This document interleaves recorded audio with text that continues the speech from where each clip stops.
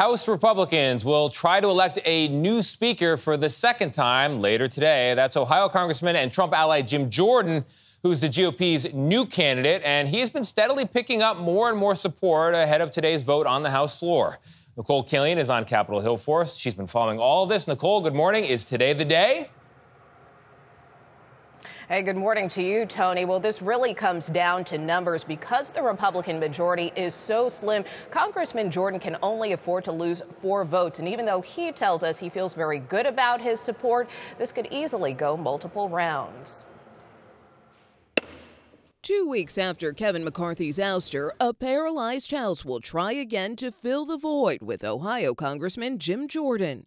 We got to come together as a conference, or we can't open the Congress, and we can't open the Congress till we get a speaker. So we need to get a speaker as soon as possible. That's what we're focused on. Jordan mounted a full court press during a meeting Monday night after flipping several key holdouts. He's assured me that members like me and the people I represent will have a voice at the table. But not all Republicans are convinced. If he will force this vote to the floor with people objecting, I will not vote for him.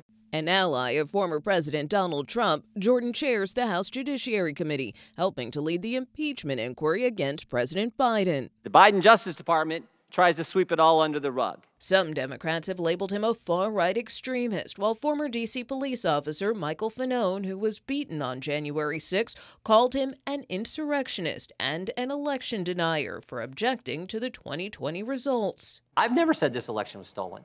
All I've said is, let's check it out. Colorado's Ken Buck says he wants more clarity around Jordan's position before deciding whether he'll support. If he's going to lead this conference during a presidential election cycle, and particularly a presidential election year with primaries and caucuses around the country, is going to have to be strong and say Donald Trump didn't win the election and we need to move forward.